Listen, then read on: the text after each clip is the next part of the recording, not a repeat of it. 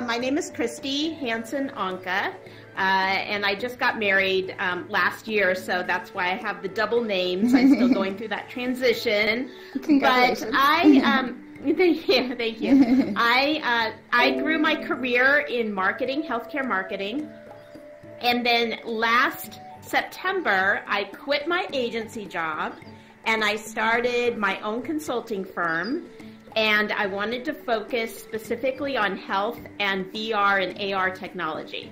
So I'm not a developer, but I am a strategist, and so I help companies find the right, sort of experience for whatever they're trying to do, and connect them with the developers that can actually execute it. So I kind of help guide that whole project through.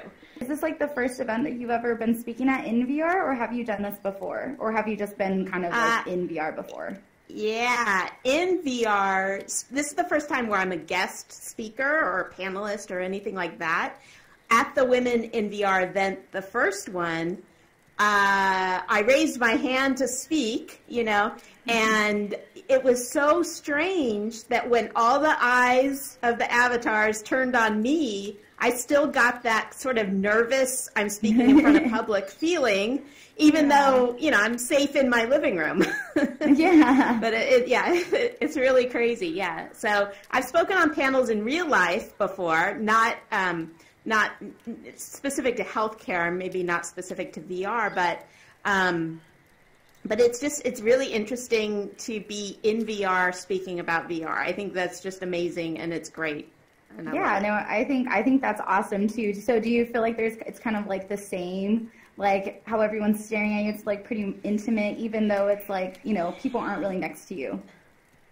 Right. So you still feel, the crowd, but the benefit to doing it in VR is you don't see people on their phones or leaving, people could leave, but you don't really see them getting up and leaving. They're not really talking to each other, although you do get side conversations still.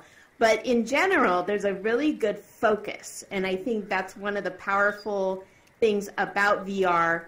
And when I think about it for health, there's the focus aspect where you have this, centralized all attention. You get some real good attention for half an hour of time, which is good for patient education and physician education and all that.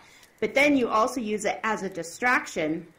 So I know there are people that come to these events who maybe their home life isn't as great as they would like it to be, so they come into these other worlds to have that distraction.